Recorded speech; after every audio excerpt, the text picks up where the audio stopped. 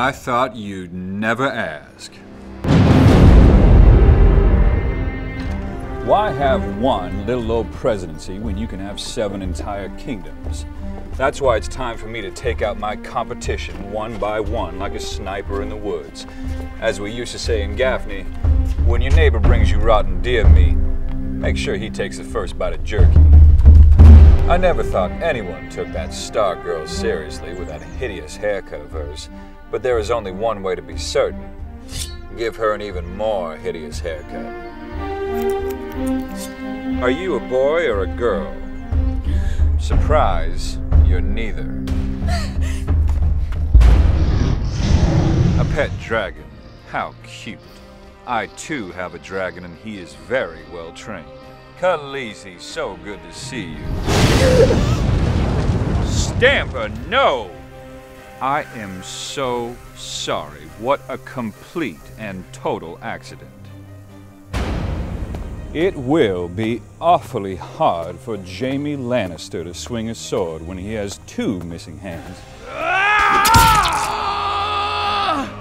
Damn it! I really needed that one!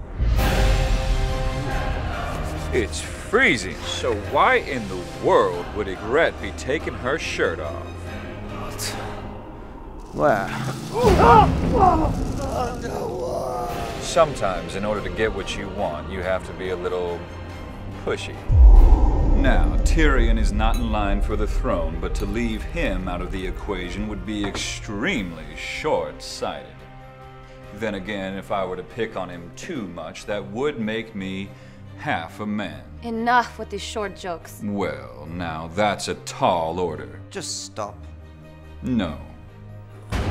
As for the Baratheons, I thought I'd give them all a delicious little surprise at silly little Joffrey's wedding.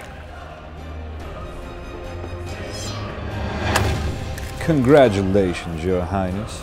Turkey leg. Oh, no thank you, Joffrey. I popped by Quiznos on the way here. I'm stuffed. Don't waste a breath mourning these spawn of Baratheon. For those of us looking to take over the 7 kingdoms, there is but one rule. Hunt or be hunted.